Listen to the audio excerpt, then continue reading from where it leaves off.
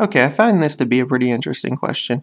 It asks why the effects of neurotransmitters are short-lived. Okay, so once the exocytosis occurs and neurotransmitters are released into the synaptic cleft, the effects are relatively short-lived.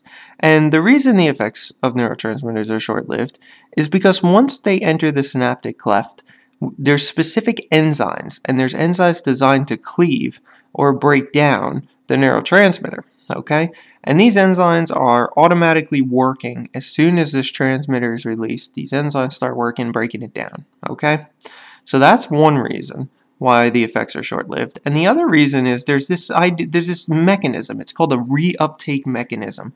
And this mechanism recycles neurotransmitter, brings it back into the cell so it can be incorporated back into vesicles, and these vesicles can again release the neurotransmitter when an action potential occurs again, or when the cell reaches threshold. Okay?